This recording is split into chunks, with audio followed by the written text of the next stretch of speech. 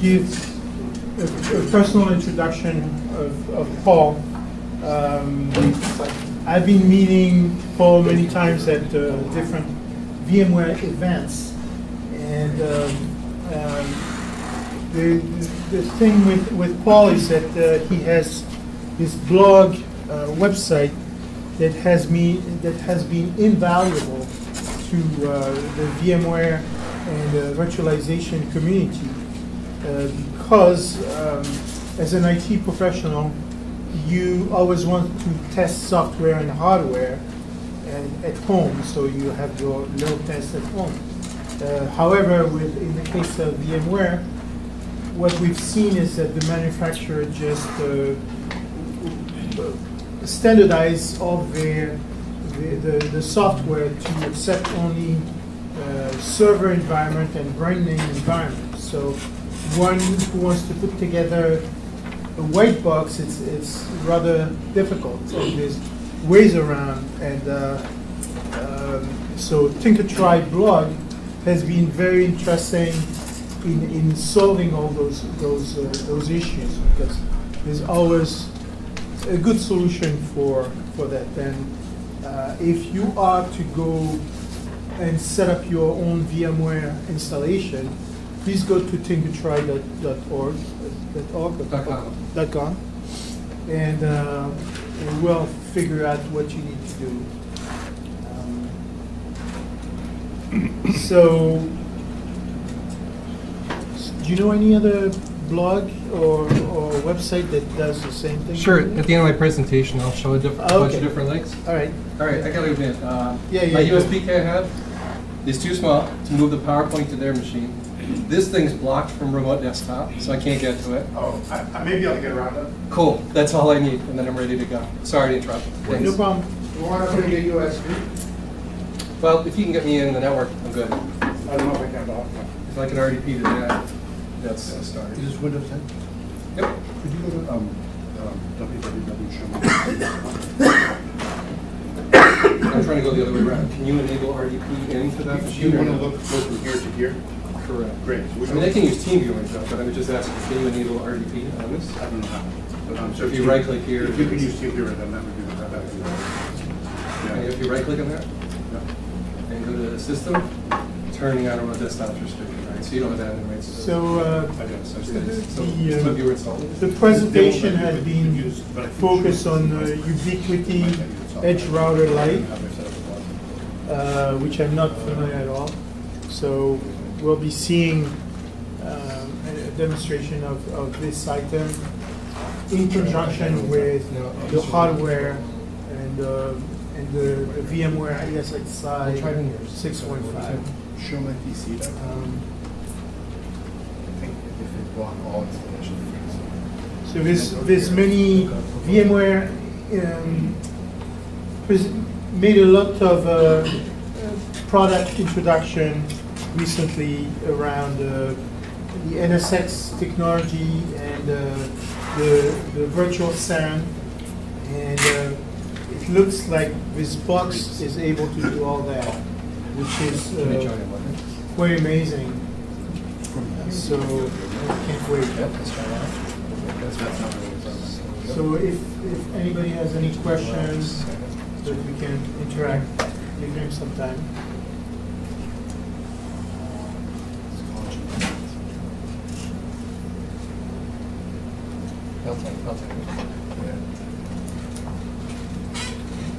What we're struggling with is a lockdown workstation.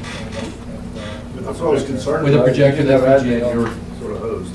That's one of the concerns. Someone from the computer science department, so I got to grab somebody. Let's see if this works. Gotta be somebody here from IT on duty. Yeah, that's.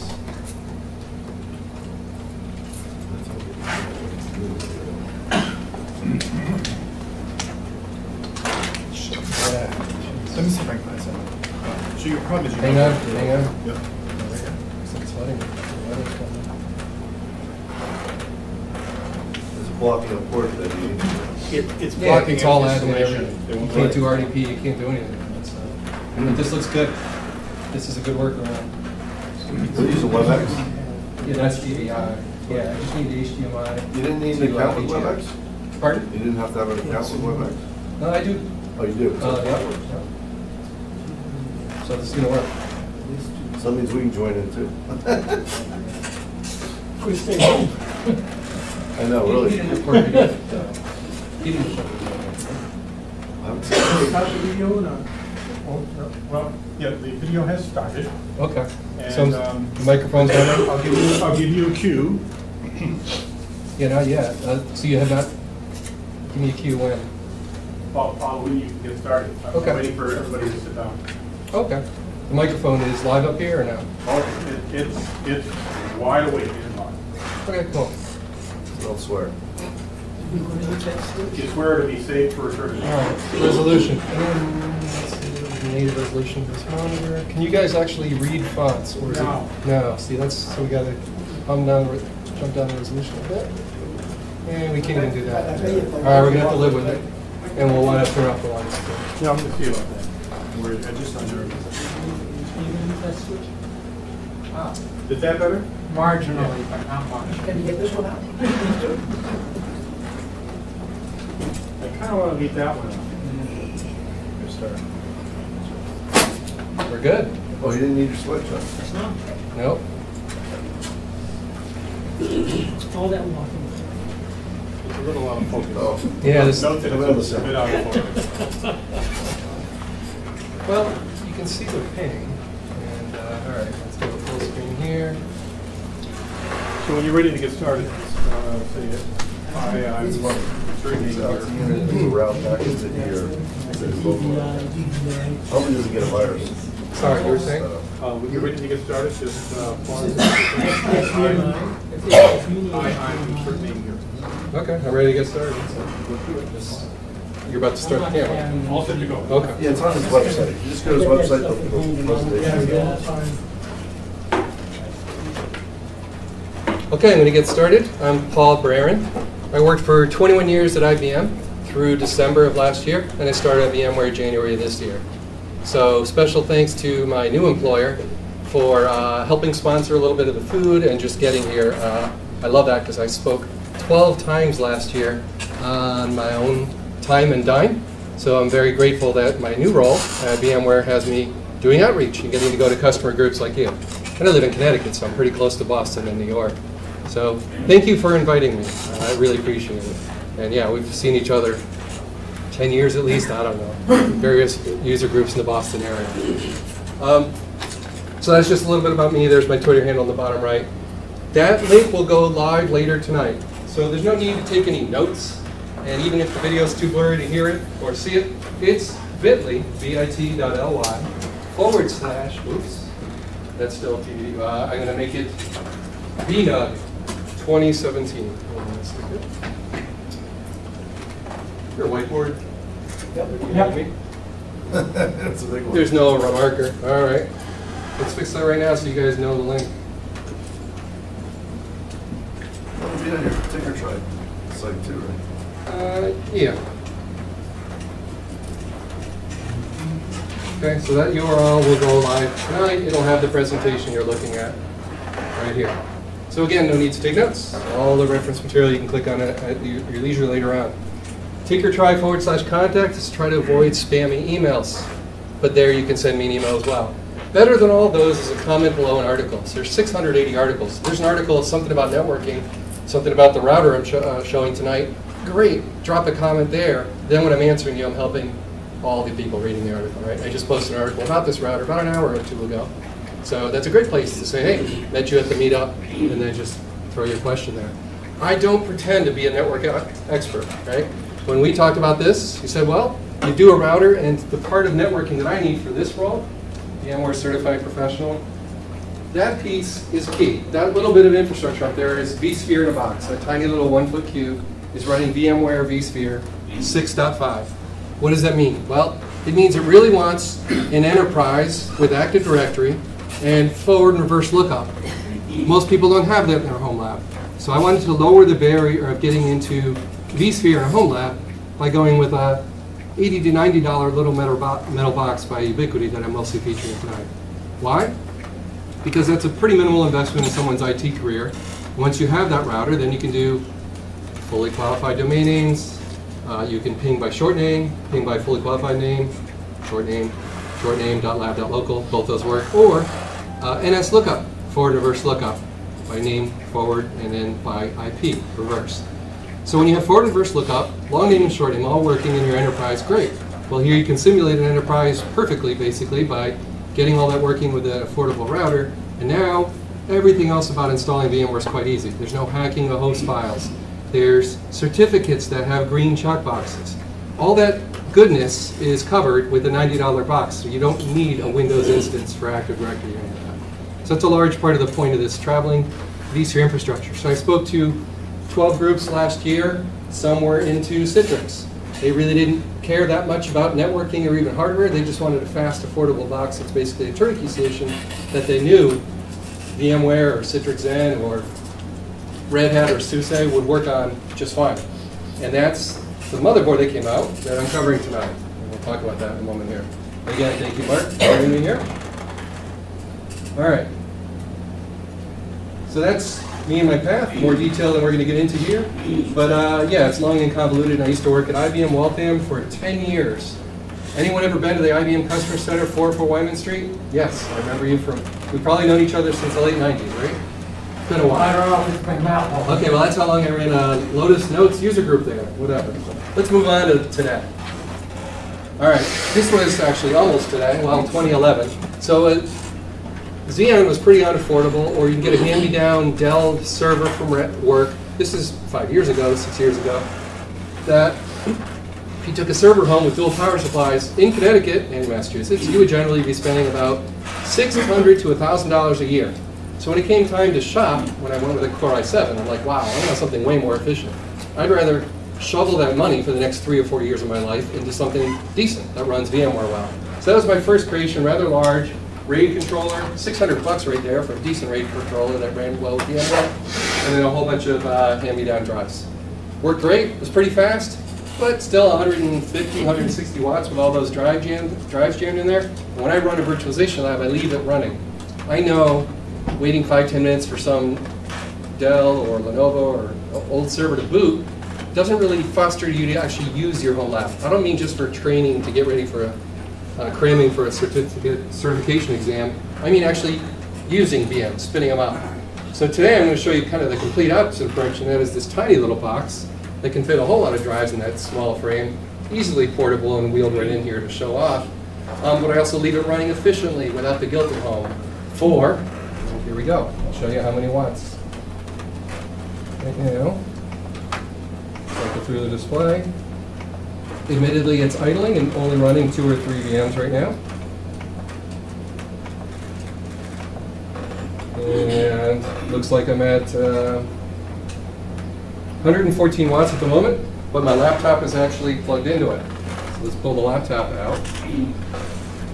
72 watts for this little data center. And this data center is 120 gig of RAM. This is not a little data center, it's a beefy data center running a ZND. So this is not like an Intel Core i3 or Atom or low-end Unix. No, this is a whole hog data center in a box here. So that's the point today. There you go, I plugged it on the other side of the battery. So now this is all UPS protected. The other side is just my laptop, and that number is giving you the live readout. Okay, so that's not the focus tonight, but I just want to give you an idea. When I try to tinker with hardware, I'm trying to find something that's sensible to leave running in a home for a fairly reasonable price point. Yeah, question? What is that UPS that actually tells you the exact wattage? I haven't seen one. Sure, that's CyberPower PFC series. So if you've heard of power factor correction power supplies, if you don't use a newer battery, you end up plugging in some modern PC like this and you get like a buzz out of the power supply. It's a bad sign. You got an old UPS and you probably don't want to use it with your new machine. Yeah. So power conversion does the same thing. Where do you get the buzz? Here's the thing though, $130 for the low-end battery, that the buzz would be from your power supply, not liking the sine wave output, simulated sine wave. So you need, so $130 gets you this power, battery. Why do I have it? Well, I didn't fly, I drove, that's one reason. The other is, there's a USB cable coming out of the back of it that goes to VMware. So it knows if I lose power in the room, there's a VM that's running, it sees there's no power, shuts down all my VMs, then shuts down the data center when I have a snowstorm in Connecticut. That's the magic. $130 $130 gets you a complete solution, free software. And it's APC wants more money. Cyber power is the new Cyber power, yep. So I have an article I wrote 4 years ago. I think 70,000 people have read that one. I was proud of that because I'm happy that a lot of people were begging for $140. Sounded a lot better than repurposing an APC big one and having to add a network card to make it VMware compatible. It's just more complexity, more time. This just works. Great question, yeah. Okay, cool. Let's move. Let's go through. So this is a picture of what you've got in front of you today. The bill of materials is all here. So BOM, bill of materials, click that link. Everything I'm showing today, and actually I have live internet here, and it's fast thanks to this facility we're in. So my browser should come up, and there it is. All the parts, what they cost, everything, no secrets. The little box on the right is $90, 128 gig of RAM. No. No. Yes. Yep, so we only talked about the battery so far. What's the volt amps on that? Pardon? The volt amps on that? The volt amps? Yeah. I have no idea. The output, the wattage. The output. Oh, this one is only, It's rated for something. can you look it up? Well, the reason I say, because the APC backups RS is 130. And Oh, there's huge ones, yeah. You don't need it for this though, because this is 1,000.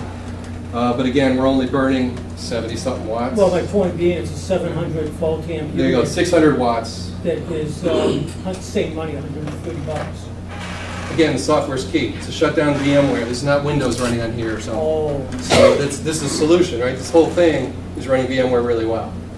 All right.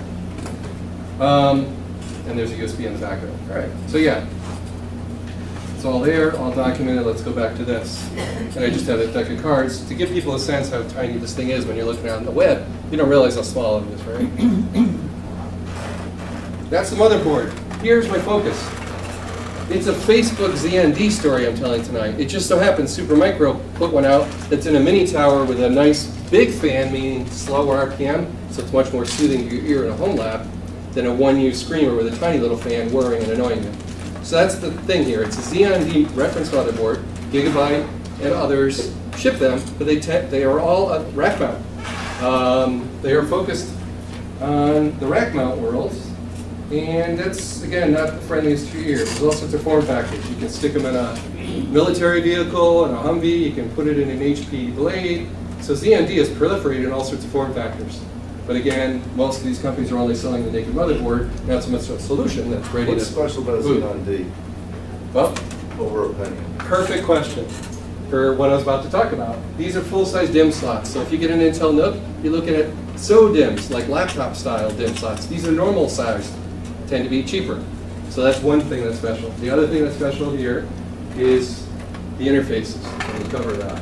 But if you're looking at a CPU fan, it comes with a CPU fan. It runs fine with the lid off. I'm not overheating anything doing this. No big deal.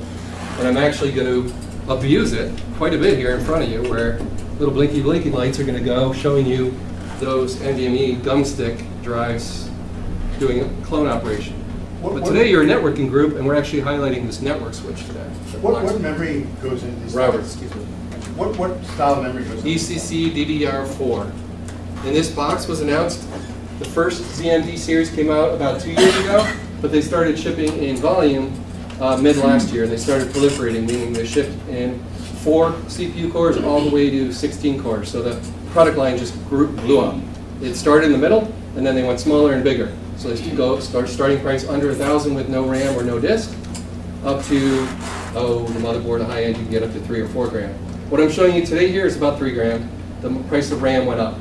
It was only like 2,600 when I beefed it up with 120 gig of RAM, or maybe 2,800. Now it's gone up past 3,000. That's just an industry thing. That's not a Supermicro or an Intel ZND story. That's just the industry's hurting on RAM prices right now. Yes? Is that dollars? Yeah. So US dollars, we're at about 3,000 something. Let me end here. Yes, another question while I bring up the spreadsheet? Is the big cost the memory or the motherboard? Memory. The motherboard, the whole, let me show you. So I'm going to my website. Look here on the server. And the price, let me show you the current price here. 12 core, the machine you're looking at here is 8 cores. We'll go off to their website. And sold this as a complete solution with 64 gig of RAM, so I've added 2 more sticks, which are about $300 a pop, $1,800. So when I said $3 grand, that's because I have a whole bunch of SSDs jammed in here as well. Okay? So the actual server, if you have drives already in your house and SSDs, you're getting started for as little as $1,850 with 64 gig of RAM. So that machine's completely ready for VMware. It even ships with a USB drive to install it on. So that's basically a turnkey solution there. The question I get a lot, though, is, well, compare it to others, like the Intel NUC, and that's what I've done here for you. So I made a spreadsheet, and I say, here's how many CPU cores. And again, Intel NUC is a mobile CPU. Xeon D was Facebook's idea of, how can I do an open-air system and jam as much density into a 42 rack as possible, the proprietary, basically naked design. Shove a bunch of motherboards, make it really dense, power them all up with low watts per, and just fit as much compute grunt as I can into one rack. That's not an Atom story, that's an actual data center running production workloads, collaborating with Intel, who designed it, not Facebook, but with their feedback, and that's what they came up with. A motherboard that is very efficient. There's no more IDE ports, there's no audio ports on it, there's no IDE, there's SATA ports, yeah, and they're all full SATA 3-speed. There's NVMe in the motherboard. That's this slot we'll be talking about, the dumbstick form factor. And there's a PCIe slot.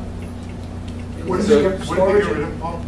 We're going to cover all of that. Oh, sorry, there's a bunch of questions. Let me show you one screen that's probably going to answer almost all the questions. There, I want to leave it there while we're talking. Yep? What do you think, I'm sorry, what's the difference between this board and your, like if I go out and buy a Dell machine, what would be different about it? 128 gig is outstanding. And Intel NUC, you're stuck with 16 on most of them, maybe 32. Yep. That's a big differentiator. 2 10 gig interfaces. Key if you're going to be trying vSAN, which is my day job now, working on vSAN at VMware. So 10 gig becomes important. Network ports are? 2 10 gig, 2 1 gig, and a management port. So it's outstanding as far as connectivity in this tiny little thing. If you come around the back later on, you'll see the little blinky lights, and I have some green cables here. And those green cables are just to try to indicate to you that because they're attached to a port with a green light, these little LEDs are lit up green. That means 10 gig has been negotiated. So those are outstanding features because if you have multiple machines near each other in a cluster, you use that interconnect as your RAID array, basically. That's what vSAN is. So instead of fiber channel connections or SAS cables, all that stuff goes away. Now you just do 10 gig networking. This has become affordable. Yeah, any question? When you mentioned pricing, you flipped on to wired zone. Is that the sales side of this, or was I? Yeah, I don't fulfill anything. All I did was partner with someone I trust in Florida, went and visited him, worked with him. He had excellent track record of a decade of selling Supermicro, long before he ever met me.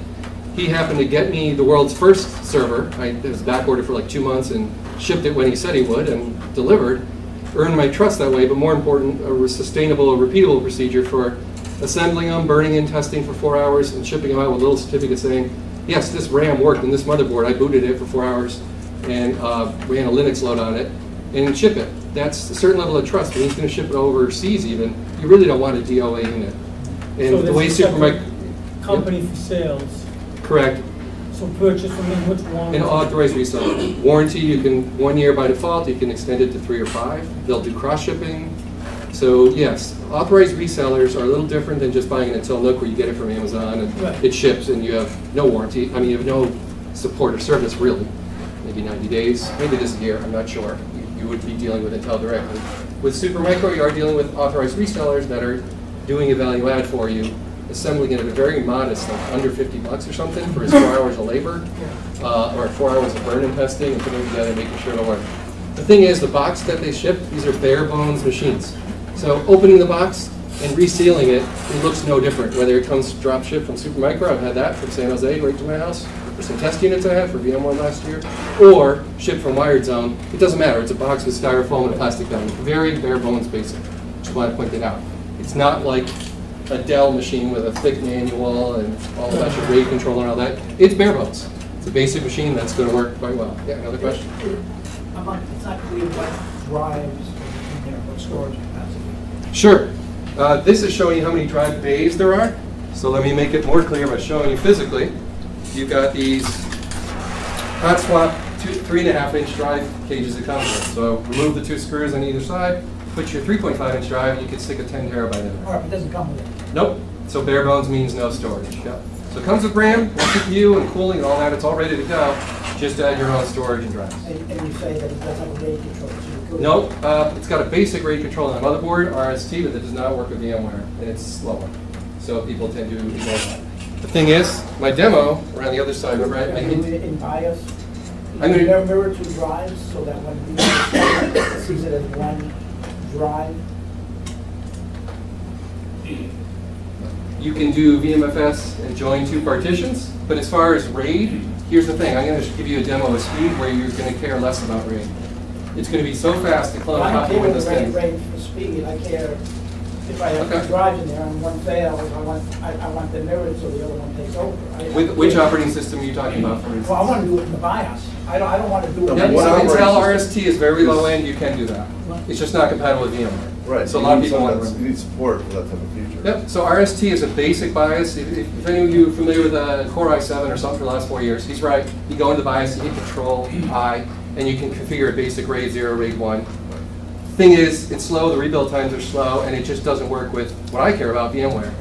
Now, Linux, you can do logical volume manager and join drives together. Windows, you can do the same thing. You can join a bunch of drives to be one big C drive if you want. There's lots of software ways to do it these days. Or you could use the PCI slot for a RAID controller if you really want. It will fit in there. My old $800 card, I tried $600 I think, I threw it in there, it fits. It's tight.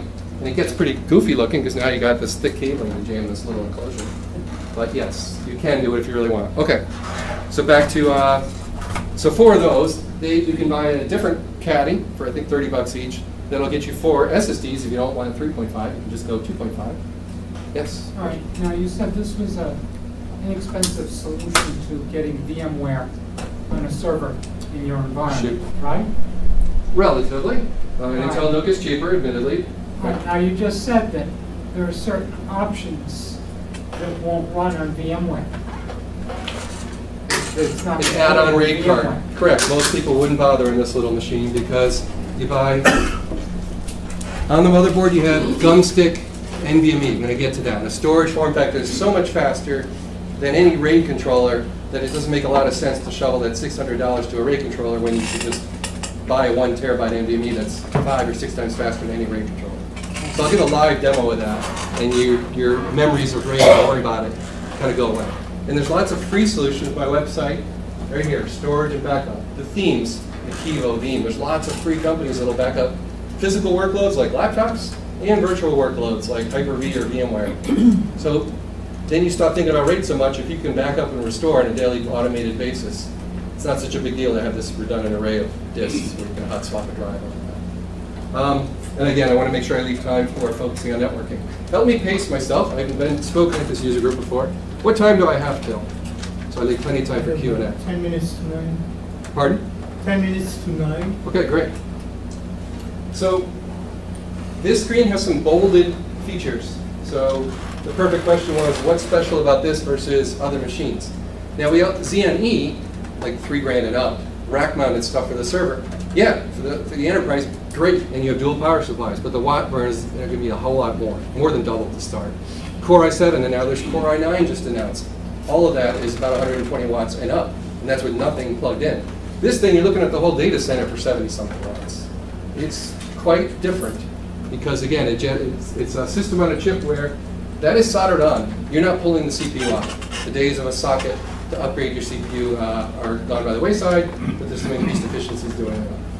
And making your 10 gig right on the motherboard means you don't have to use a PCI slot. You got 4 network interfaces. You know, what more could you want there from a networking perspective? So, pen testers or flexibility. You could be, you know, run a firewall with a dedicated WAN port going to your cable modem in your home, pfSense or something. Way overkill. Obviously, this thing can run pfSense like crazy. But yes. Just to double check, we're talking about the motherboard right there. Is that the $99? No, it's a $900 motherboard because it's got a CPU soldered right on. So this naked motherboard assembly here with no memory yet is $900. That's why the starting price of this thing without any RAM is up above $1,200 because you got the case, the power supply, and stuff around this motherboard. So it's not a low-end motherboard like an Intel NUC. It's a beefy server motherboard. And then to that you would add memory, and then you would add storage. Disk. Memory and storage, yeah. Memory and disk. Perfect. Great question. Okay, probably a little hard to see in the room, but some of these are bolded, like 128. I think we covered the big features. Ah, another one. So suppose this goes, coming in. Suppose this is going in a corner of your basement, and you have no keyboard, video mouse, or crash card. You don't need those. When you first power on the machine, if you hook up a monitor to this for 10 seconds, boot it, right on the screen it says what IP address it got on the management port. Then you're done. So go and plug the monitor, stick it in the corner of your basement, go upstairs, point your browser to the IP address that you just saw that the VGA port told you it was coming up with, and you're good. It's IPMI with no licensing. So that's Mark, that's our head of IT. Oh, you seeing if we need anything, or I didn't need to ignore I sent him? him an email just to let him know. Oh, we're good now. Okay. WebEx is working. So. All right. Thank you, though. Yep. All right, so ILO. How many of you are familiar with ILO? HP, right? iDRAC, Dell. Any other hands? That stuff tends to require licensing, right? A nice little perk Supermicro does not only beats the big guys on price a bit. This is bare bones without a big instruction manual. Not as there's a reason it's bare bones. It's cheaper, but you have full management without any license fee with that. It just works. Yes. A sad thing happened for integrated lights out, all the HP things. There was a huge contract for a multinational airline by a huge electronics giant. And they put out the factory backdoor password in their documentation, and it's been on the web for, let me tell you, years on this software. Yeah, there's more. Have you guys heard of vPro and the vulnerability in Intel Core i7 systems? Anyone hear that? Like a month or two ago, rumblings? What's that? IPMI, pretty serious backdoor to laptops, like corporate managed, like that Dell right there. A Dell Precision 4K, $3,000 laptop you're looking at right there. That high-end kind of premium laptop tended to have the vPro chipset, meaning, oh, I'm a high-end workstation corporate user, and that had a serious vulnerability. It's nasty out there. I updated the BIOS, I'm no longer vulnerable, no big deal. But my point is, when you have older stuff, it can get tricky. ZMD doesn't have that. It's not vulnerable to that particular hack. I don't yet. So, excellent point. By the way, when people ask in the crowd a question, I guess at the end maybe I can hand the microphone around. No, It'll pick them up. just leave. It'll pick them up. Great. Yeah, as long as they talk out. Excellent. Thanks. So just speak loud when you ask questions, I guess, so that the camera can pick it up. All right. There's a whole lot on this super dense screen here.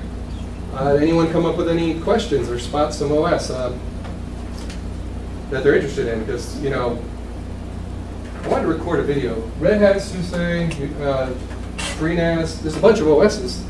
I tested all of them in a matter of 3-4 hours. They all booted just fine. They all install on NVMe and boot from NVMe fine. As long as your operating system was created in the last 3 years or so, it probably has a baked-in NVMe driver, which is not SATA, not SAS, not SCSI. It's a new acronym to learn, NVMe. Non-volatile memory express. That driver baked in means it can boot from it just fine. And the other key there is... I'm having a little trouble following what you're saying. So Sure. you installed all these different, you installed Windows 10, Windows Server, Hyper-V. Right on this gum stick here, the special memory format. It's not SATA. But VMware can't? VMware's fine too. VMware I'm booting off of USB in the It front. doesn't list it. It's not listed. Right here, it's the only one VMware compatibility matrix. So yeah, VMware ESXi. So you booted these with a special interface? This is something different than a USB boot? Yep, these gum sticks, these naked modules here that look like memory, they're actually disks. Think of it as a laptop 2.5-inch drive out naked here. That's NVMe. It's 5 or 6 times quicker than SATA will ever be. This is SATA, old. Down there is PCIe, new, a whole lot faster. And it does require- NVMe is a new interface for SSDs? Yep. It's this thing right here. Yeah, it's on that card. So if we Google There's a this, stick signal on the interface card. that's a funny typo, but anyone caught that? All right. Hopefully that camera in the back, it was too blurry to see what I just typed. So when Samsung started shipping these drives, I had a 950 on backlog for 2 months. It showed up. I blogged about it in the first week. And to my amazement, it got attention because I was the first one trying it with VMware. My surprise was VMware just worked with it. There was no driver I needed to get from Samsung or anything. VMware was already installed in the box. I put the gum stick right in the motherboard. Today I've got a PCI slot so you can see it better. There's a third slot right down to the motherboard there. Installed it, format it for VMware as VMFS, and put a VM on it, and it just worked. And this article says, here's some of what I did. I turned the BIOS into UEFI mode. Question? Roughly, the changes day to day, but take 14 fairly large drives, nothing bigger than 5 terabytes, but hopefully we're up in that range, on one i7 machine, and it's a power hog. So how can I get those disk drives connected to this in an effective way? They're mostly all USB, not all USB, but most of them are USB. But the drives themselves are SATA. So you could liberate them from their plastic enclosure, and you now have yourself a SATA drive to go ahead and install the sled and slip in there. Yes, but that doesn't hold 14 drives. That is true. You might go with 4 10-gig drives looking for a fire sale at Best Buy. They'll actually sell 10 terabyte enclosures. Inside might be a high-end Hitachi. I've got, I have one of the troubles to buy PCI Express cards with USB ports for 3.0. One's still in evolving stages. Or Okay. each one's got its own separate connection. Wow. Okay, instead of a $30 card, it's a $130 card. But each one of those can be running, you know, the 5 gigabits, or more each one. And as soon as 3.1 type 3 were trying to confuse people, 3.0 is deprecated, so everything's 3.1, whether it's 5 gig or 10 gig.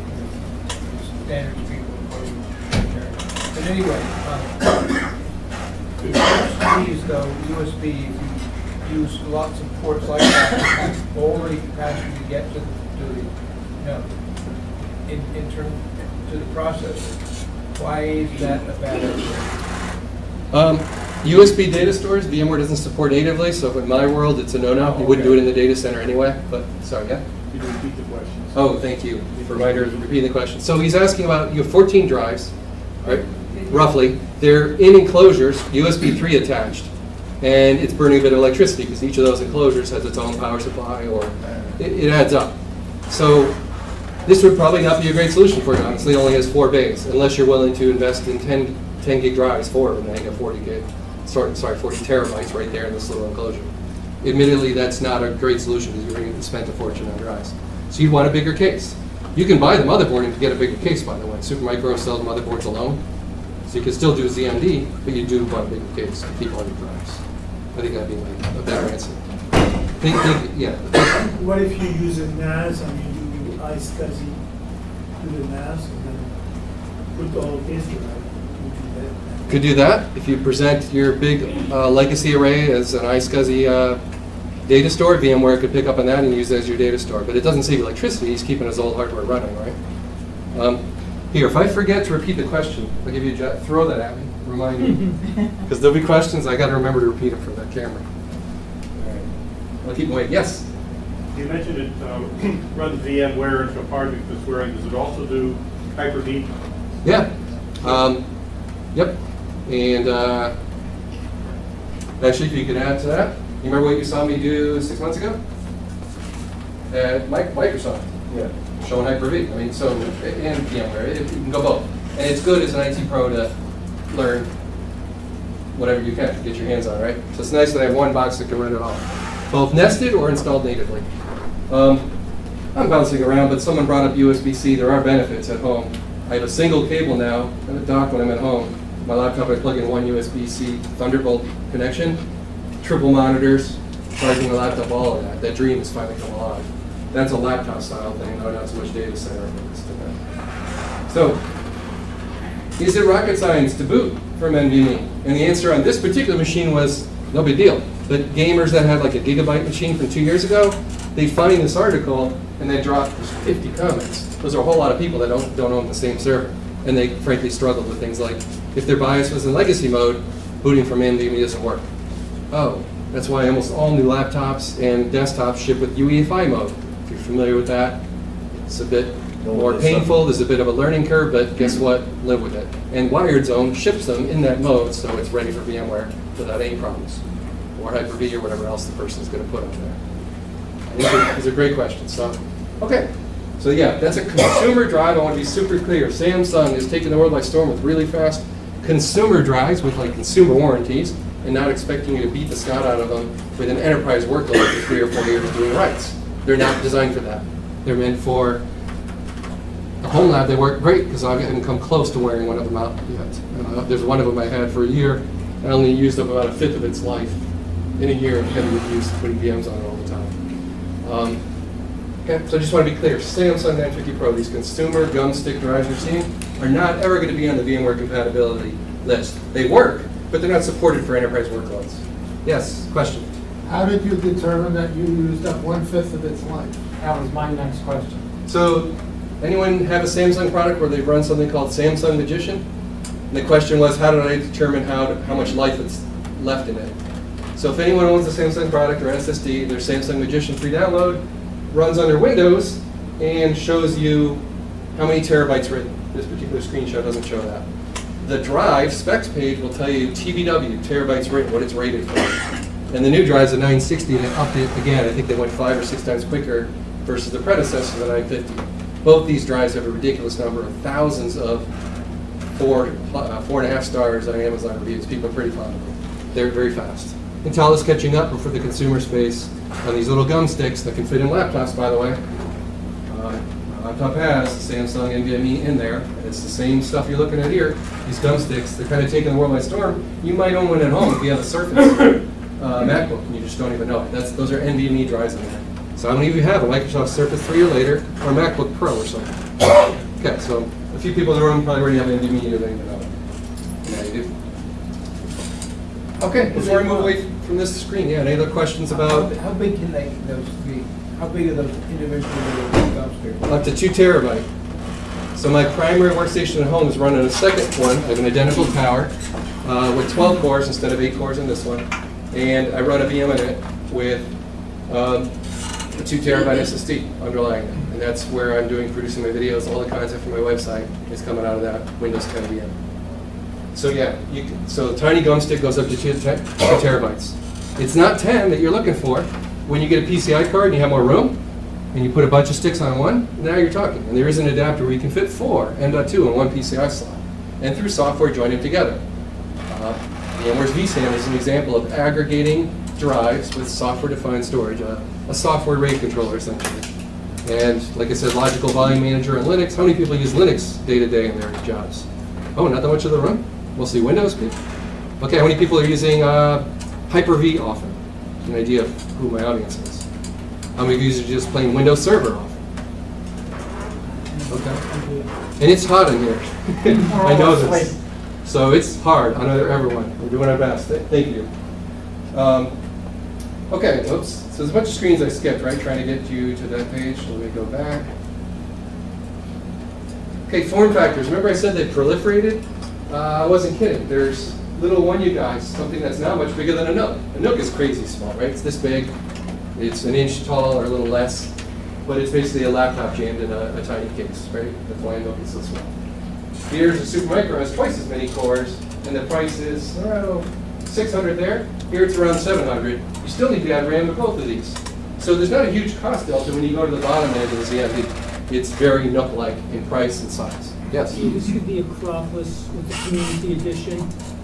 Has it been tested with the Nutanix, I meant? Has it been tested with the Acropolis hypervisor? Yes, it works fine. Yep.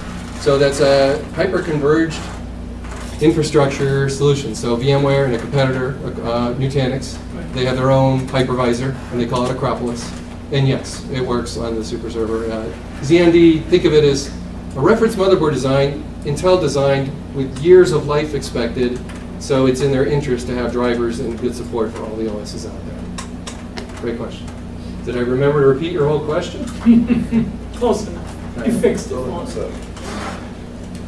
Keep each other awake. Throw that phone thing at each other as you go. Yeah, someone's going to faint tonight. That could be interesting. Whew. Or do you migrate and hang out near the air conditioner? I don't know. Whatever works for you guys.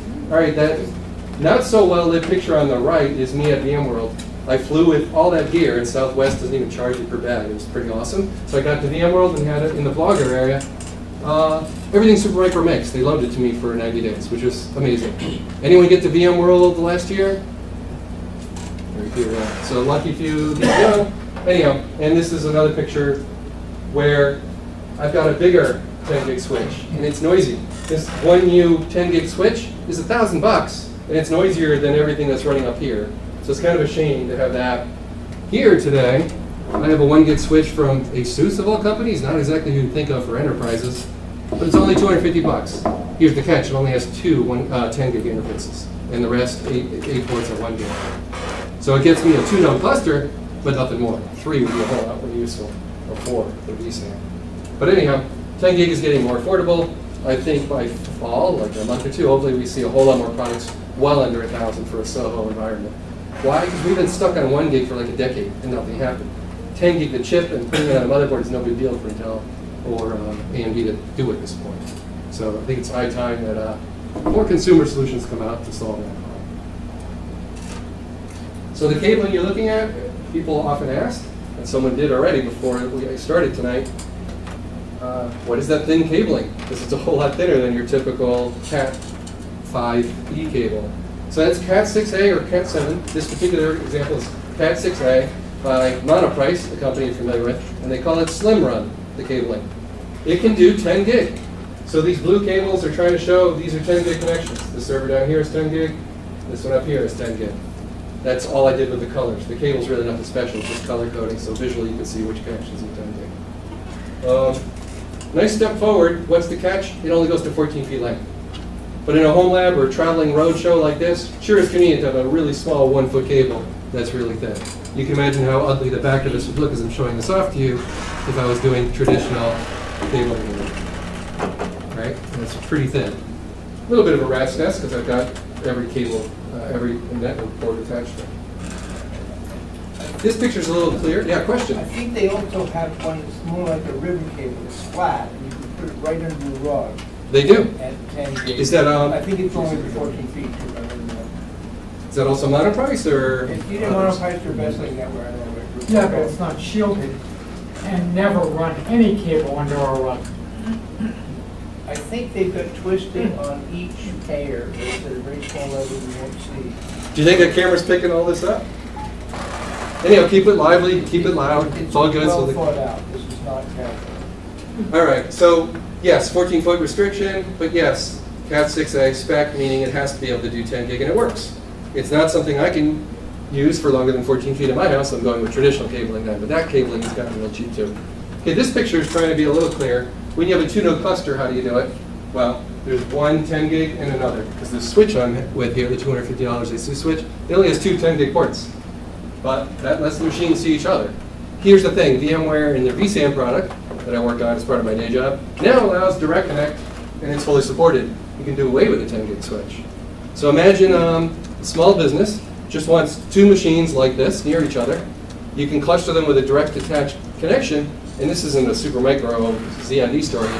It's a robo solution, a remote office branch office where if someone's trying to do something like vSAN, an enterprise product from VMware, in their small locations, like 10,000 retail stores, for instance, dollars and cents matter a whole lot, including if they don't want to buy a 10 gig switch, it would be cool to just a $6 patch cable, a Cat 6a cable, straight between the two machines.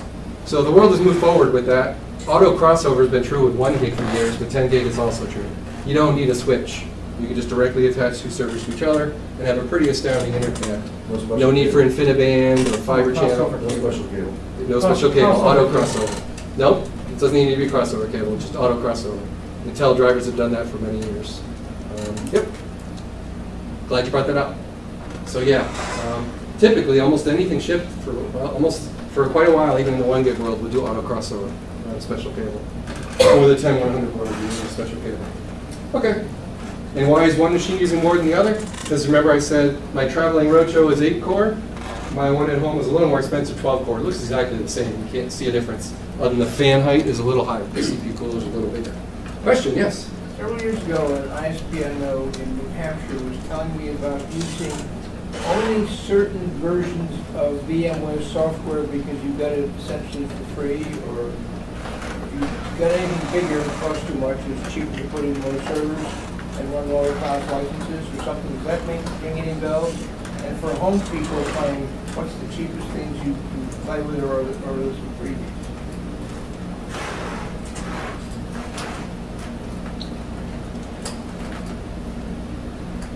So eval experience. This article, to my surprise, also well before I worked at VMware, got a lot of attention. So much so that the person that leads the VMUG said, Paul, can you work with us on publishing a new version now that we're updating the program? So VMTN, if anyone heard of it a few years ago, was similar to TechNet or MSDN. How many people have ever had MSDN in their whole career? I had it for like 18 years myself, and now I got it again with my job. Yep, so that's a lot. That's more than half the room, right? So VMware's product offering up until a few years ago was called VMTN similar. So they did away with it. Flash forward to today, about $180 gets you no more time bomb for a year, where you can run VMs in a cluster, move them between. You can have all those enterprise-like features, and the catch is every year you'd want to re-up it for another $180 to keep your cluster going, as long as it's non-production workloads. What your friend was referring to, and I'll repeat that part of the question, was, is there a free hypervisor, a way to do this on the cheap? There is, but you're very restricted. You lose a lot of the benefits of virtualization. For instance, you can run 10 VMs easily on this machine, but you can't move them around or move them from one drive to another magically while they're running. You lose a lot of the fun stuff in VMware. But yes, the free hypervisor is still available, and you can run it. It's a confusing thing with licensing. It's a whole other matter. But this is much more recommended. If you're serious about your career and you work with VMware at work, I wholeheartedly would recommend just go with experience, $180 a year. And I'll show you later. Well, you can also That's the latest and greatest? the Well, free, here's the new one. the free version that has 90 days also. Because that's just the hypervisor, that's ESXi. It's everything. It's This is. NSX, vSAN, there's a whole lot in there besides just hypervisor. Yeah. No. The free one. The free one. Yeah, the free one's just ESXi, hypervisor. Yep. So it's designed for, like, you point your browser to one machine and you put VMs on it, that's it. That's the free hypervisor. If you have multiple machines and want to manage them with like a single pane of glass, is the cliche term, that would be vSphere cluster. With the free one also, they don't have the backup APIs or whatever. So Yeah, there's some other restrictions there too. You can manually back it up. Yep, some products will refuse to back up. Yep. Okay. So if you've ever heard of vSAN, virtual SAN was the former term, now it's called vSAN. That's this, and they stuffed the very latest bits. So I was very happy, May 1st, day and date they announced this, to have this article ready and say, hey world, they've really dramatically improved the VMUG Advantage program. It's shipping the very latest bits. Then I had a little fun with it. I actually recorded a video. This is me at VMUG Boston. How many of you went to VMUG Boston? Oh, yeah, okay. Three people in the room. And look at this, they even marketed it for home labs, right? So a website like mine, where I have 6 years of my life invested in hundreds of articles, really nice to be able to highlight a product like this that helps an IT pro not have time bombs. Because at IBM, I didn't get free license keys either. Just any IT worker, it's very tough to run a home lab if the darn thing has a 60-day license, a time bomb, right? Or just uninstall and reinstall.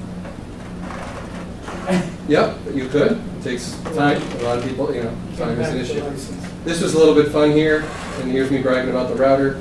I ended up downloading it much faster than VMware's own site. So it's a third party that runs eval experience, and they're hosting it on such a fast cloud server.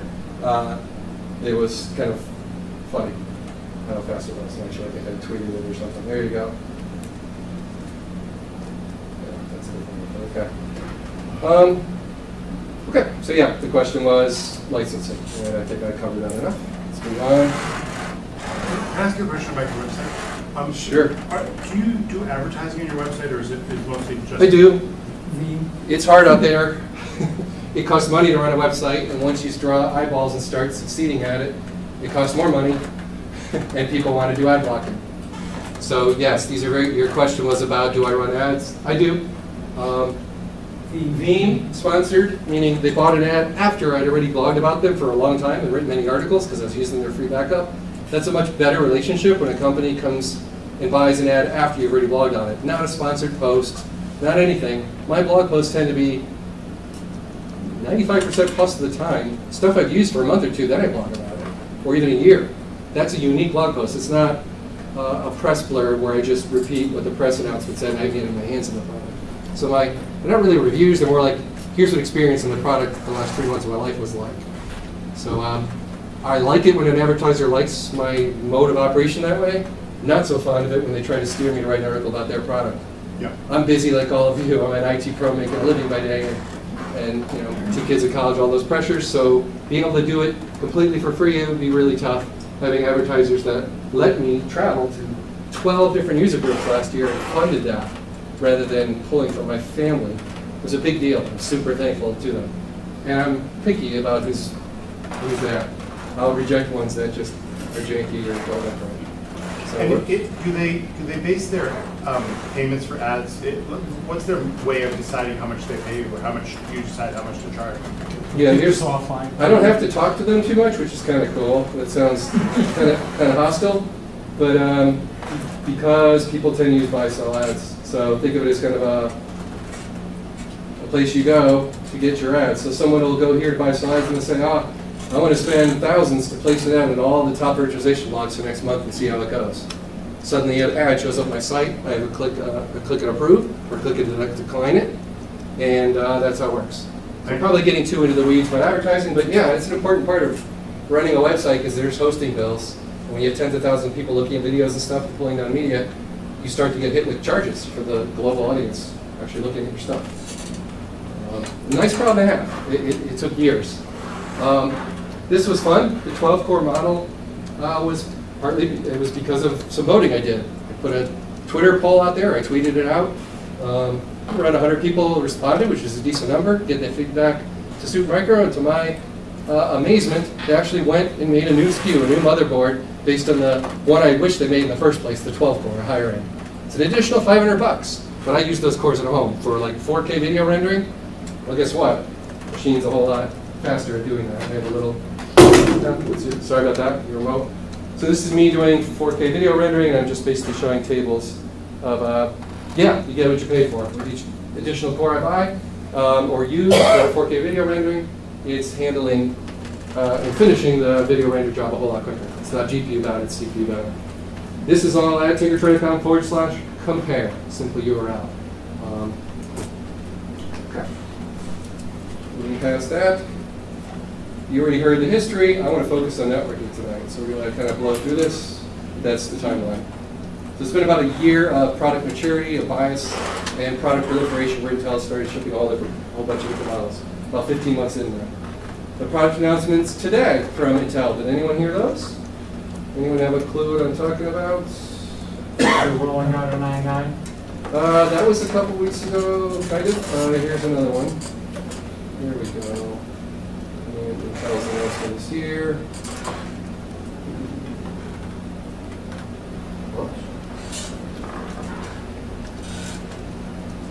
Scalable. What is that about?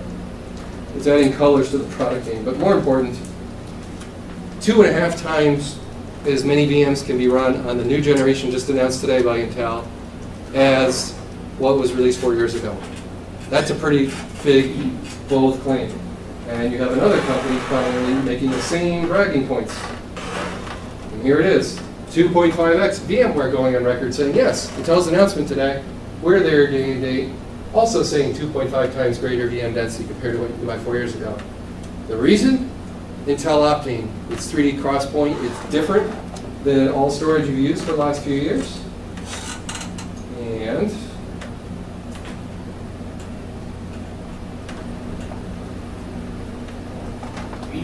you want? I have a consumer Optane. There's a little bit of Optane running in here. It's $80. It's not really for its intended use case of VM really fast. More important to be something like a discussion here where me and a storage expert in northern Kentucky near Cincinnati got to meet with them.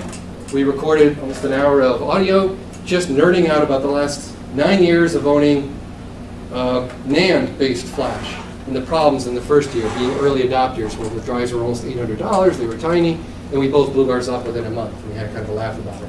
Flash forward to today, things are getting a lot better with high endurance Intel Optane. So when they announced a new Xeon product line, they're saying, in conjunction with the latest and greatest, fastest Micron/Intel invention, Optane, also called 3D Crosspoint, you put those two things together, and now you get those amazing speeds. So yeah.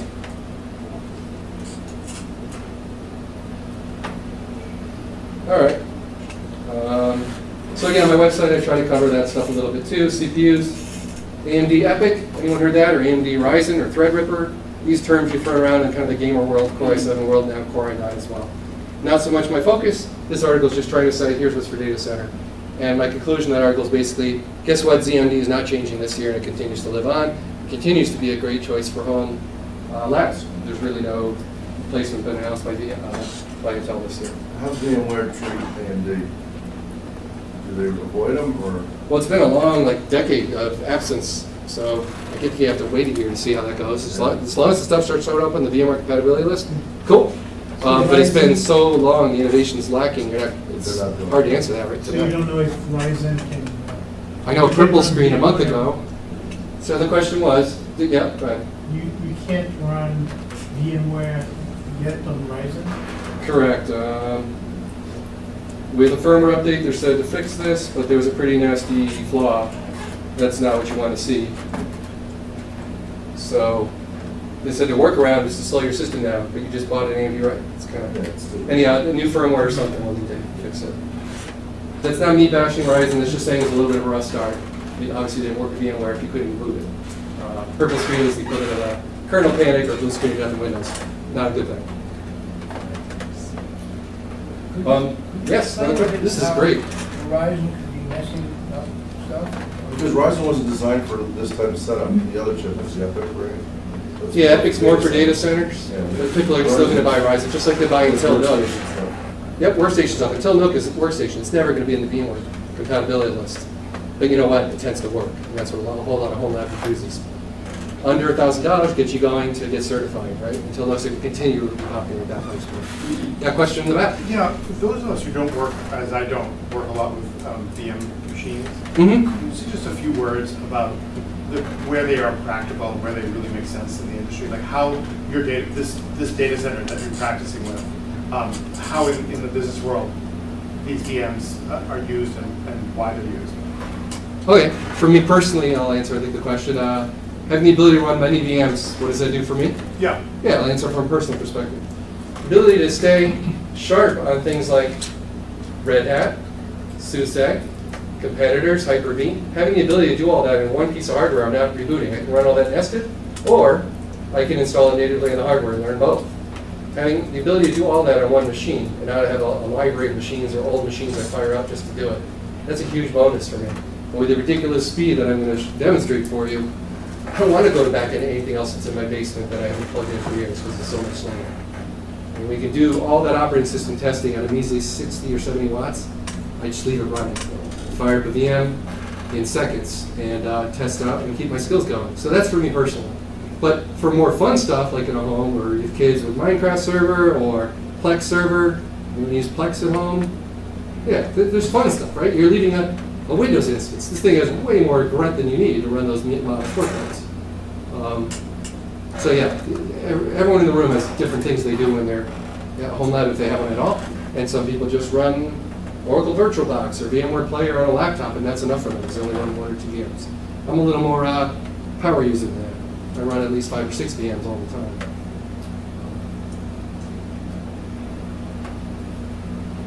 There are some problems. I mean, I just got through saying there's some problems with Ryzen.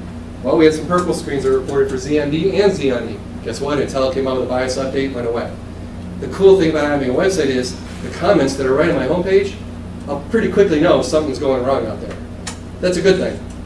You get 50 people or 40 people in a month saying something. Now when I'm writing an email to Intel or Supermicro or something, it has a little more heft. That here's a whole lot of people commenting something bad is happening. And this just happened with a little company called Samsung. So there we go. Ooh.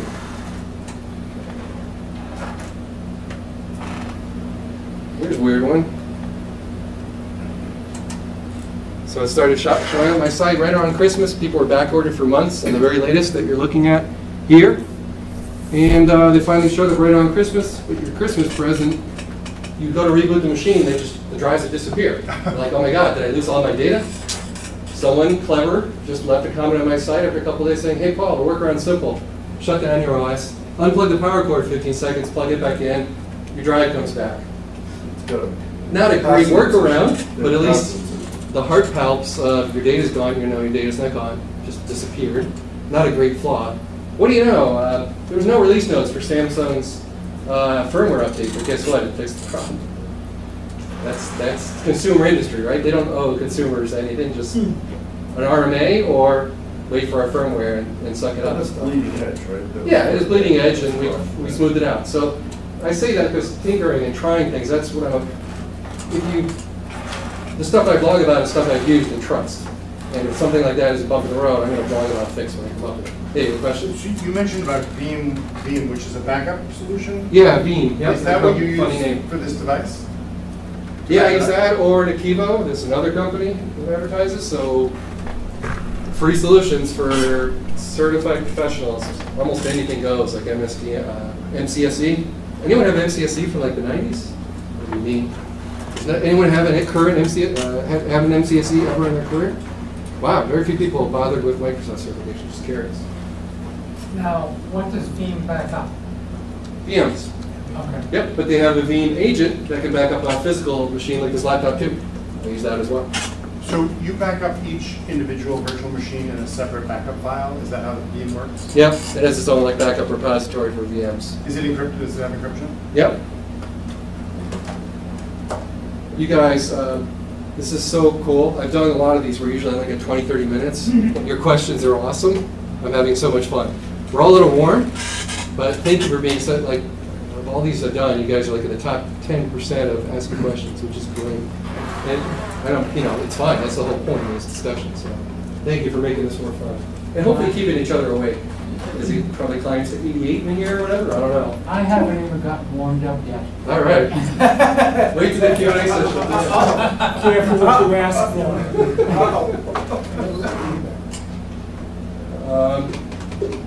So yeah, it feels good. The first 3 years were lean. There would be articles I spent a whole Saturday on and check a month later and only 48 people read them.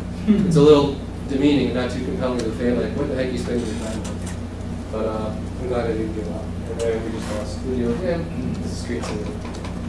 3, 2, 1, there we go. All right, I tend to blog publicly. Okay, that was me. I tend to publicly say, here's how it works. And I even have an encryption on there. Fine, HTTPS. I did that a little early. No big deal, but Google Analytics and all that. For me, that was learning. It's like, oh, this is cool. Thousands of people visiting, reading articles. What's installing the encryption key like? How about for my content delivery network for media? What's installing the encryption key like there? For me as an IT pro, it's really fun to do that stuff out of the cloud and keep my own skills up. Nothing better than doing it on a live server, right? Because frankly, my workload and my day job, you don't tend to get your hands on customer enterprise gear that often.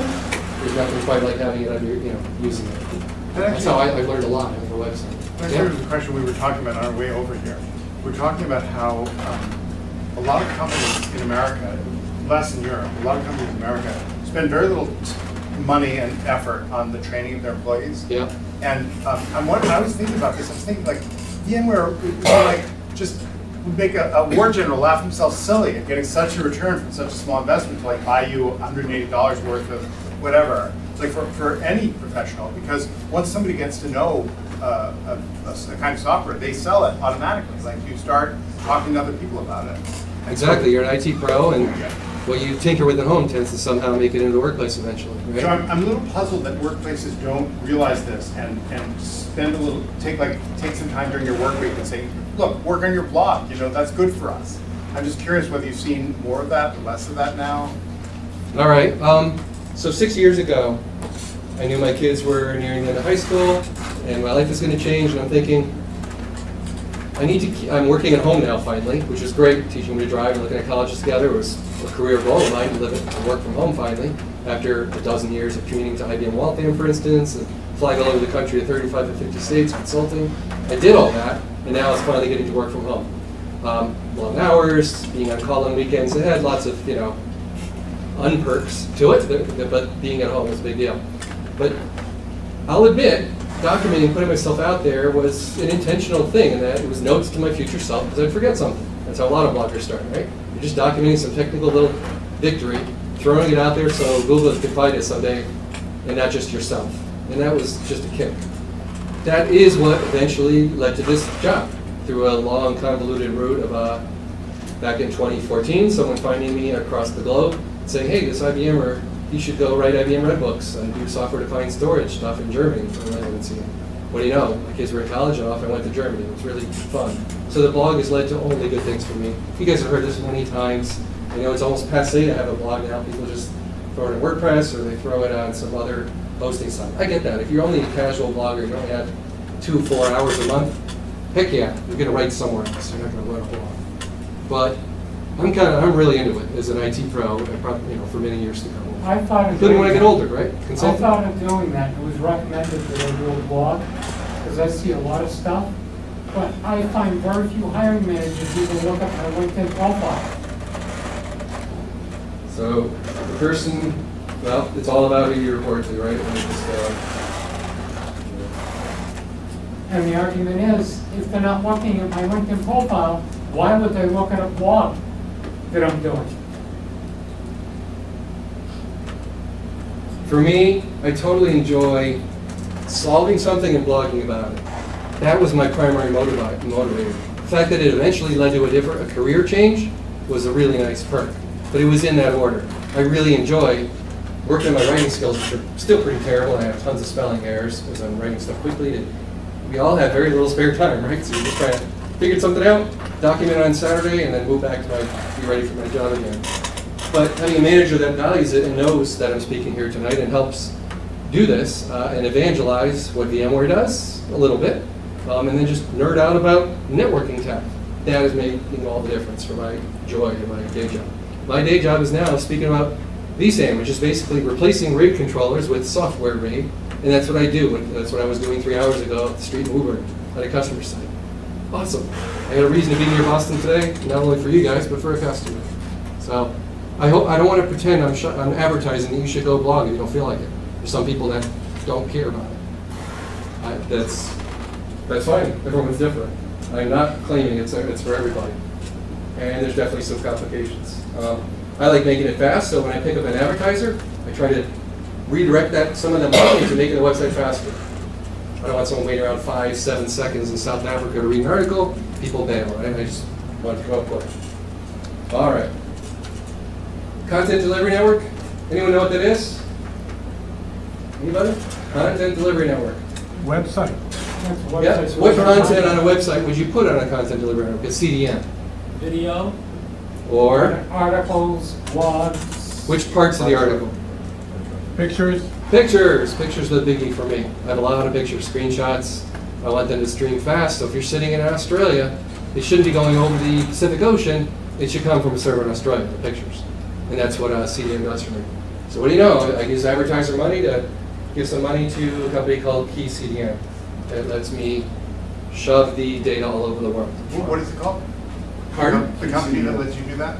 Sorry, what? Company? CDN. Key CDN is just one of many. There's Key CDN, CDN 77, Amazon. I did Amazon for 2 years. It's pretty pricey. It was 3 or 4 times the cost. A little more enterprise focused rather than the individual blog. Like a caching site, like Akamai type? Akamai way out of my league for price. Oh, is it similar? Yes, similar idea to Akamai. Good point. The question was about Akamai and caching. So when you go to download a CD from Microsoft, some months when you go to MSDN, if you look in the resource manager, you can see where it's coming from. Sometimes it's Akamai, sometimes it's somewhere else. I think they shop on price and then compete. But yes, the big companies, when you go to download from VMware, Microsoft, or wherever else you get a big ISO from, they're probably using the content delivery network, edge network, like Netflix does. So that you're streaming a movie from a server that's in your neighborhood, not across the country with bad latency or across the globe. So yeah, being a network audience, I don't know. Does anyone run a blog in the room on a regular basis? No. Okay. So maybe it's, probably not going to get into that too much. Storage. You're not pretending to be storage professionals in the room. That's what a large part of the last 8 years of my career has been about, is storage. But I threw that acronym around, NVMe, right? The thumbsticks I keep highlighting up there. Why is it quicker? Because it does away with this protocol overhead, this purple view of SAS and SATA. Spinning drives, this top one, spinning Rust, it's off the charts. It's way off to the right. The latency is way longer. SATA and SAS SSDs, NAND-based memory, pretty darn good at reads, not so good at writes. You guys probably know a little bit about that. The write speed is not amazing with NAND flash. How about you take it off the SATA bus? Meaning, you know, these drives, or this one right here, that's a SATA cable coming out the back, right? That thin little silvery cable, or anything you would put in the front of these hotspot bays. That's SATA, but it's limited to 500 megabytes per second, 540 roughly. We've capped the SSD vendors of why they exceeded that long ago. How about you buy a aluminum heatsink shrouded NAND solution like these Intel cards, and you put it in a half height, half length. That's what this is, half height, half length. That's getting pretty common in the server room. Tiny little PCI card, and now why don't you have 4 terabytes on there or something, and a big aluminum design to move the heat around a little bit. That's common in the data center. And notice the purple goo goes away. So when you go with NVMe, a new driver stack, the whole old SATA HCI protocol overhead or SAS protocol overhead goes by the wayside. It's a new thing. It was designed for flash from the get-go. When you hear the word Intel Optane and 3D Crosspoint, guess what? The same NVMe driver that's been baked into Red Hat instance and Windows and VMware for the last several years, that same driver is what's going to be used for Optane generally, or Intel will have a little faster variant they have, their own NVMe driver. That hasn't changed much. We're all used to drivers. Okay. But these operating systems come with a basic NVMe driver so that you can install the operating system to these NVMe devices, this is the new acronym we learned tonight, and also boot from it. Because if you didn't understand the drive or couldn't see it, well, you can't install an OS to it. Yes? Like in the case of VMware, you have to have like version 6.5, or is it backwards compatible? All the way back to 5.5. So the NVMe driver's been around for years. So It's true with Windows too. I think 2012 R2 maybe. I might have that wrong. Anyone using? Who heard of NVMe before tonight? That's a way to word it. Very few. Yeah. So you're going to hear that acronym more and more. If you go to order a Dell machine after today's announcement, or HP machine, or Supermicro, or Lenovo, or whatever, you're going to see that acronym in a drop-down list, and you'll hopefully remember it tonight. Oh yeah, that's the new 5 or 6 times faster thing Paul was talking about. I think they ask at this point, but what's that acronym again, please? Non-volatile memory express. Okay. That's I think Intel coined that one. So it has RAM memory speed, but it's non-volatile. It's not as fast as DIMMs yet, but Octane's getting a whole lot quicker. And so the question was, as RAM, it's kind of like RAM that's non-volatile. Octane is more like that. NVMe is still NAND, though. This screen's all about NAND, and it's been on my here for months. Octane only just arrived like the last month or two. Yes? So one more question. I know Dell machines, HPE machines, they started putting dedicated SSDs, internal SSD slots or whatever. Are they going to change that over to instead go with the NVMe dedicated slots? Okay, so SAS is typical today. If you order a Dell server, anyone heard of U.2? Another acronym. It looks like a laptop drive. It's just a little taller. So you see this 2.5-inch metal drive here, 2.5. Imagine a little thicker with like aluminum veins on it. That's U.2. That's a hot swap NAND SSD form factor that you typically find in the front of a Dell with a handle and pull it. That's today's world. That's how you hot swap. Tomorrow's world, he's asking about where are we going with this? Because PCIe slots are generally not hot swappable. Same thing when you go on the motherboard. The next step with Optane is a year or two out called NVDIMMs, where your storage and your memory live right next to the CPU. Talk about the ultimate simplicity of a server. No more RAID adapters, no more fiber channel, no more SAN. You just have CPU, memory, and storage on a motherboard with a whole lot of DIMM slots so that it can handle both memory and storage all in one form factor. That's the way the industry's heading. So you're in for like a big change after a decade of nothing really happening. I mean, really, what happened that big a deal in the last decade? Servers pretty much haven't changed that much. Just speed bumps each year. Great questions. All right. So there's me with a headline trying to say consumer stuff like there is an Optane in this motherboard. It's tiny. It's only 32 gig. So you can run 1 or 2 copies of Windows 10 and that's about it. It's really meant to be in a laptop to make that laptop spinning drive feel a whole lot quicker. That's what Intel Optane's marketing. It's a really fast cache layer. So this title is not the most beautiful, but it tries to explain that, yeah, this Intel Optane is really intended for a laptop. Over here, this is for the enterprise server. Big heatsink, lots of aluminum, looks pretty.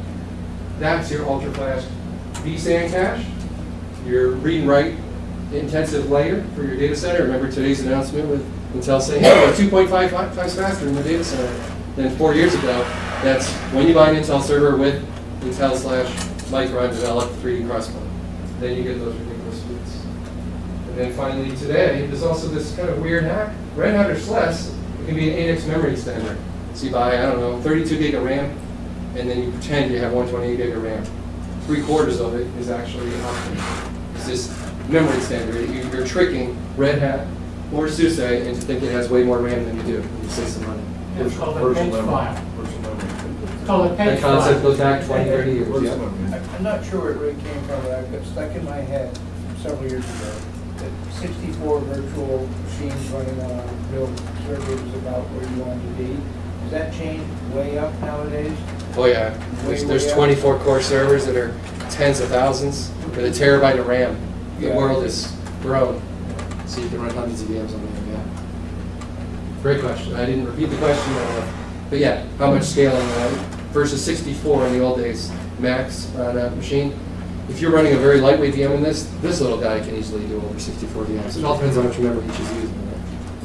I remember hearing about some geek 12, 13 years ago running a machine with 8 processors and a gig of RAM per processor. That was weird. Today, who cares? Okay, more reference for a later date. By the way, these are clickable links. So when you get the PDF, I've already told you bit.ly/bnode2017. That URL, you'll have a PDF. These are all clickable. So the article that's underlying this little screenshot, it'll just jump right to the article.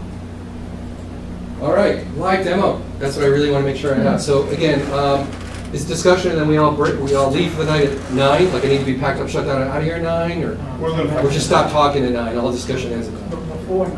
Before 9. We'll be out of here. To be out of here at 9. So when does discussion end? What time? About 8:45. Okay, let's get to the live demo then. So I'm going to jump and skip some of these other things where I have videos on my site about all of them and actually show you some stuff. So let me minimize everything. So, okay, what are we looking at here? A bunch of shortcuts. So if you've used Chrome, you may know it has a feature where you can create a handy dandy icon on your tray that just What's Edge Max? Is that part of your? Yep, this is the OS running in the Edge Writer Lite. So let me beef up the font so you can actually see things a little better. Whoa.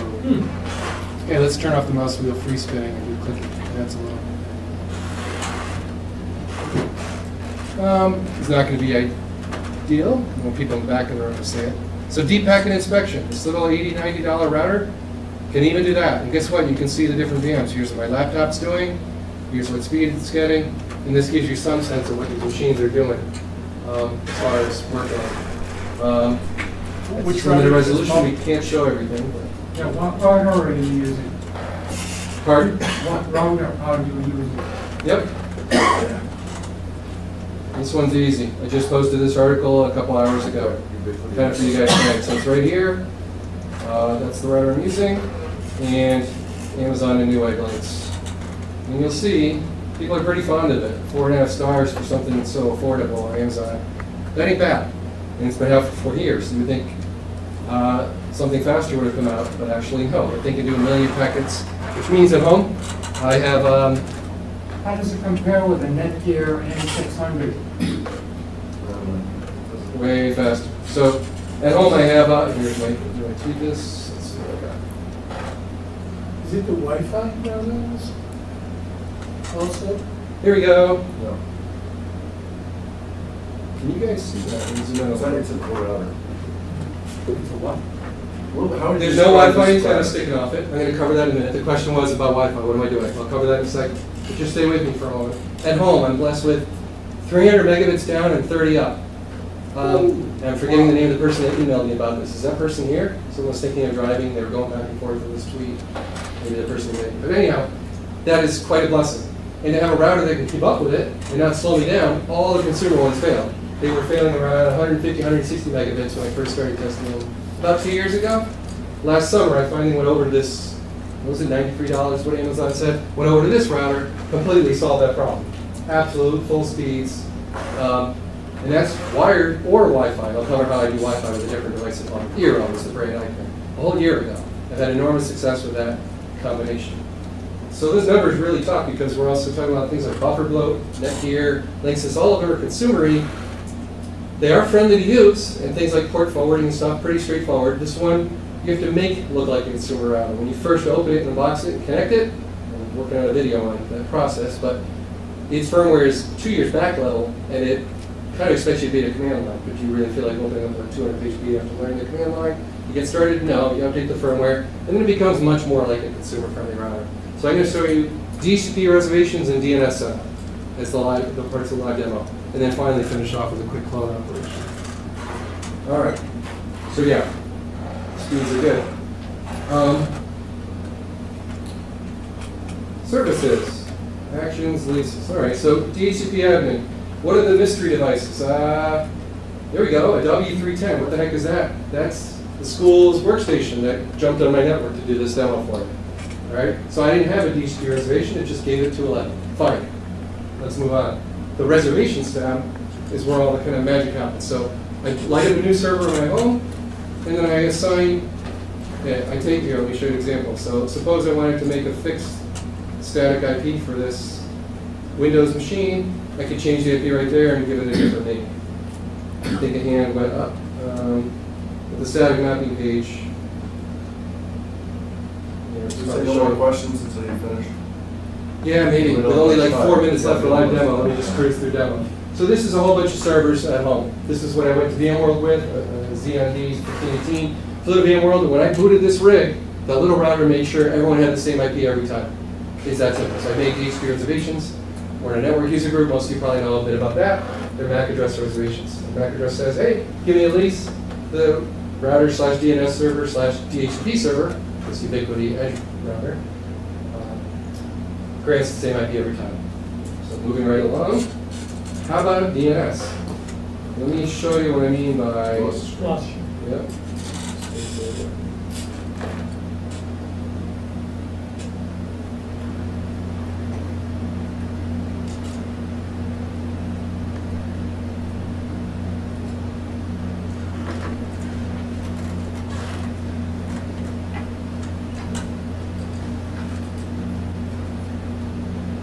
This little guy on the right, I retired my Linksys on the left. I put it at Eero, 3 of those hockey pucks around the house with wired backhaul. That's how I get those fantastic speeds in every room of the house. So that 300 megabytes I showed you was after trying a competitor called Luma. What's the routers? Some of those mesh routers? Yeah, these are now Best Buy and widely available. There's lots of competitors now, it's a year later. And what do you know, they just came out with a new release of Eero. But the speeds, look at that. Anywhere in my house, I'm getting wired or wireless. I'm getting this. I'm getting what I'm paying communications for, which is wonderful. So and it's stable. Not understanding the wireless part. Okay. So this combo, the thing on the left is not even plugged into anything. The router here is featured here tonight. That's my DHCP DNS and routing functions. This is just bridge mode, passing everything through. It's just the way a Wi-Fi device jumps onto the same network that this guy is controlling. It's an access point. It's a mesh. Yeah, they call it mesh because not everyone has the ability to do a gigabit cable to it. So you plug in one cable modem, the other two in your house are just plugged in and meshing. But I don't use the mesh. I use wired backhaul. I get amazing speed there. Great question. Yeah. So yes. All right. Some more questions. Let's go. So the demo. What is all this stuff here? Well. How about our server we're looking at tonight? So you see me point to a server, like the one that's on the table here. ZMD 1541. And we log into it, and there's its web UI. ZMD 1541.5028. And there it is. It's IP address 41. So now you're looking at my DNS table, right? So what does it mean? It means if I go to Windows, and I go ms lookup 10.10.1.41, it gives me whoops, my funnel is open. I'm going to close my funnel.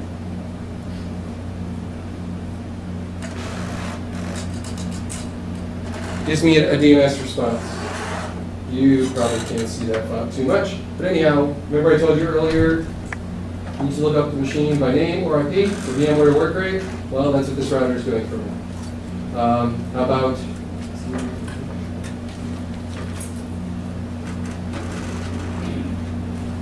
The one that's in front of you is the ND 1541. So I got a mistake there. It's right here. It's IP address 21. There we go.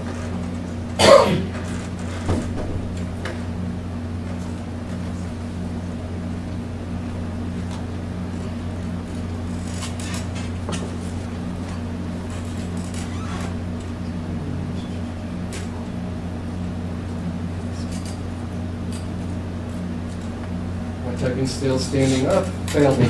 So forward and reverse lookup work. Why am I showing you that? It's not that exciting. But the point is, you have a Linux machine at your home. It tries to see Windows friends in the same network by name. It'll work fine with this $93 router, is the point. So your Windows and Linux machines are talking to each other by name. You make bookmarks in your browser by name.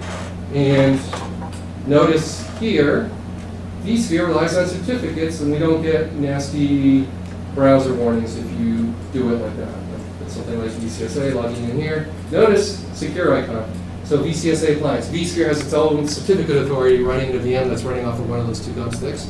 And it gives me the green happy checkbox in my URL. So basically, not hacking etc host files is not a great way, or hard coding everything with IP is not a great way to do a home lab with vSphere. It's kind of picky about DNS. That's really my motivator for buying this router and finding a low cost point that anyone can. And it doesn't care that you don't have Active Directory at home? Correct. I have no Active Directory running at home. And here, so my motivator was this. Go here to videos. We go to the popular ones, and that's popular. That's a lot of people looking at that video, how to build a lab.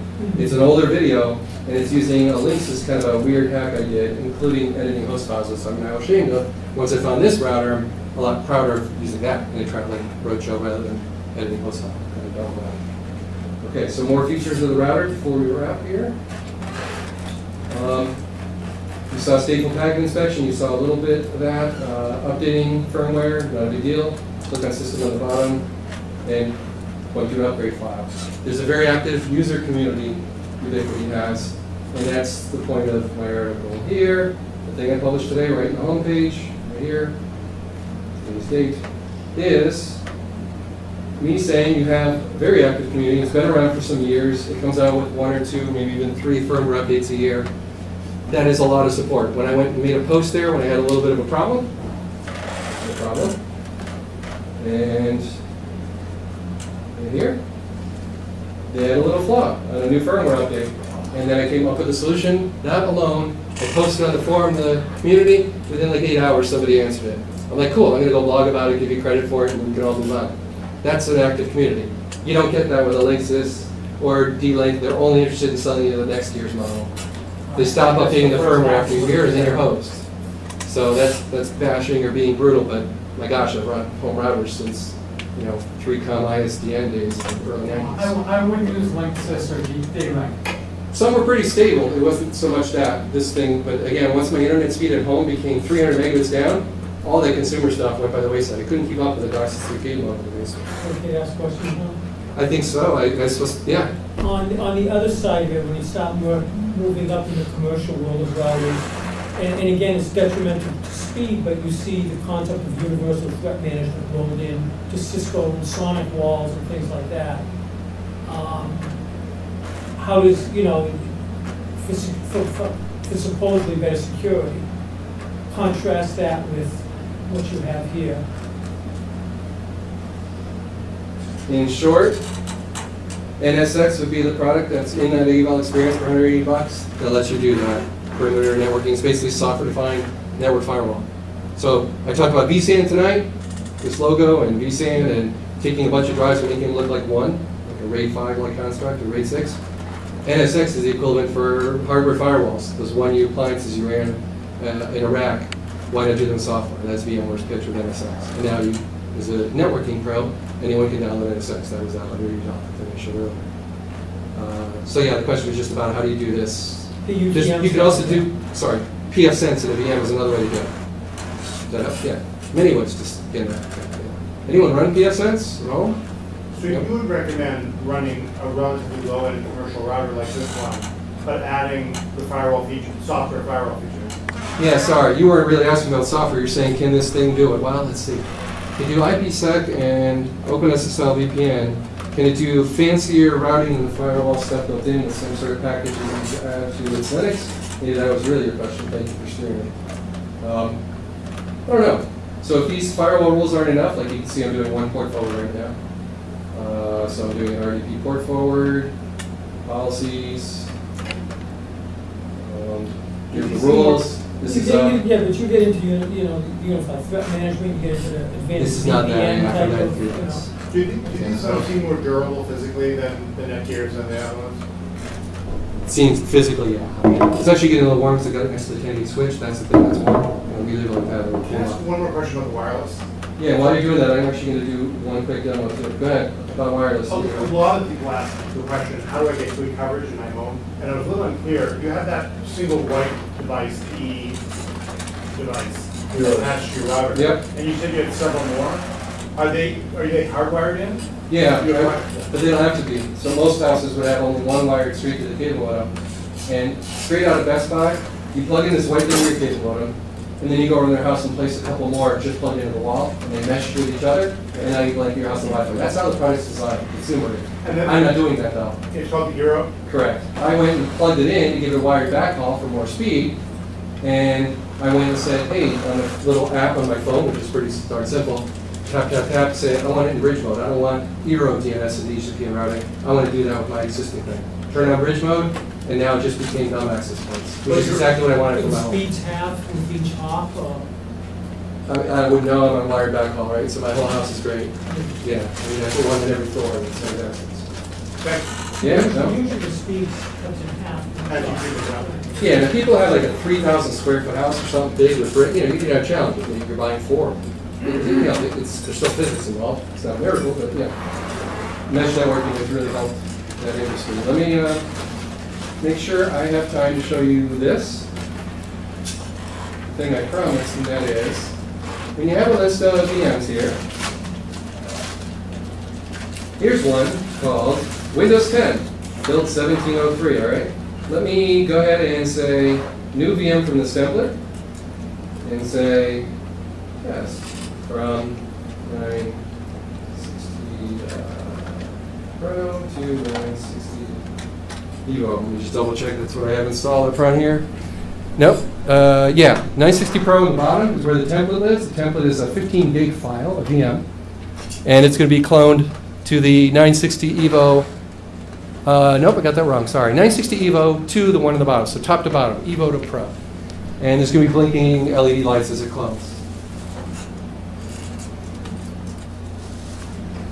Evo's slower, right? Slightly. It's definitely more affordable. So 1 terabyte Evo to 960 Pro. Yep. Let me that backwards. But that's an internal copy. Yep, but it's still highlighting how ridiculously fast the storage is. Now you're seeing yellow bangs because it's a little angry at me. It's like, hey, where's this other machine, the ZMD5067? Well, it's back at home 100 miles away. Let me do that. Yeah, you have to remove that node before we let it clone. Anyhow, the spoiler alert on the video is 8 seconds. So 15 gig in 8 seconds from one to another. Let me just see if we manually clone a file here. Whoa, why did the mouse jump like that? So it's not going to let me do it the right way. Let me just go data store browser. There's the top drive. Can you go over your 10 gig network and come back? I don't have another node here, I only have one. Right. My laptop is not 10 gig. If my laptop was 10 gig, yes. And you guys might notice a little chuckler there is OS2 I have running, right? Oh, there it is. Does it work? Oh, yeah. I'll be doing a little fun article about that. So that's part of it.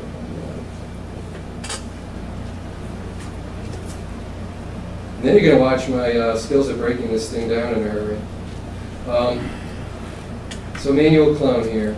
The top drive to the bottom. It doesn't really matter what VM I clone. Just get one going. So that's a VMware copy. Correct. One VM to another. It can be a running VM or it can be powered off. It It's not doesn't really using matter. Windows copy, you're using VMware to copy it. Unless you have no algorithm.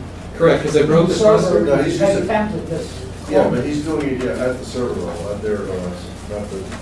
Yeah, this is how you would VMware, this is how you would. Yeah, all I was trying to do is a file system copy of any sort, just so you can see the drives blinking. But while I'm setting that up, go ahead and ask me questions about networking or whatever. I mean, I highlighted the basics, TCP, DNS, very briefly. The article gets into a lot more about how I set it up. Like when you get a new host, make a DHCP reservation, give it a name, a short name, a long name, and a hard-coded IP.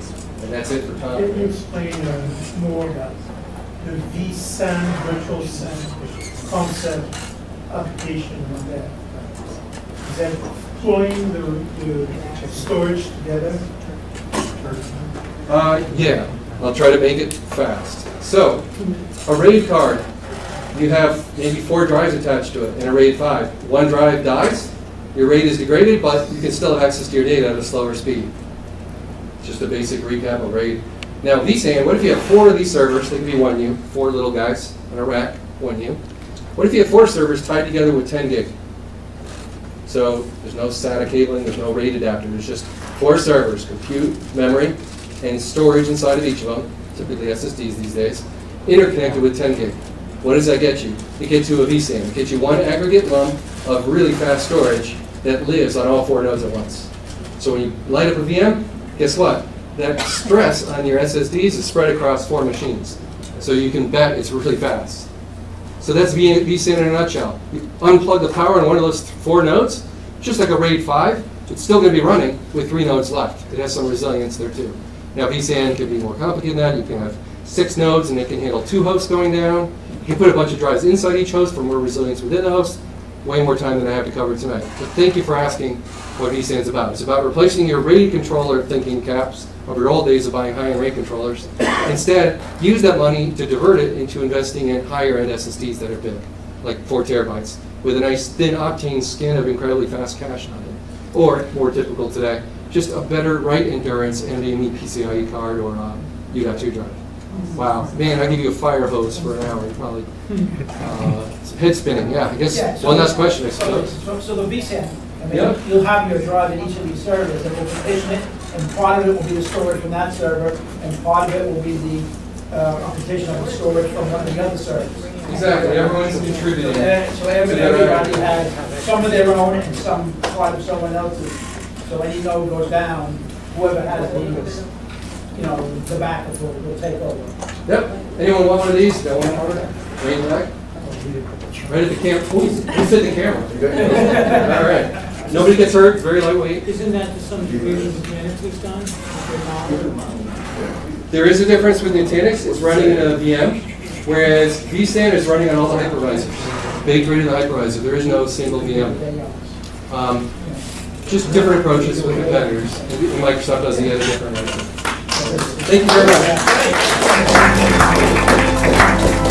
Yeah, I guess come on up. I'll be gracefully shutting this down and pulling out wires. So if you want to look at little blinky lights in the router coming up now.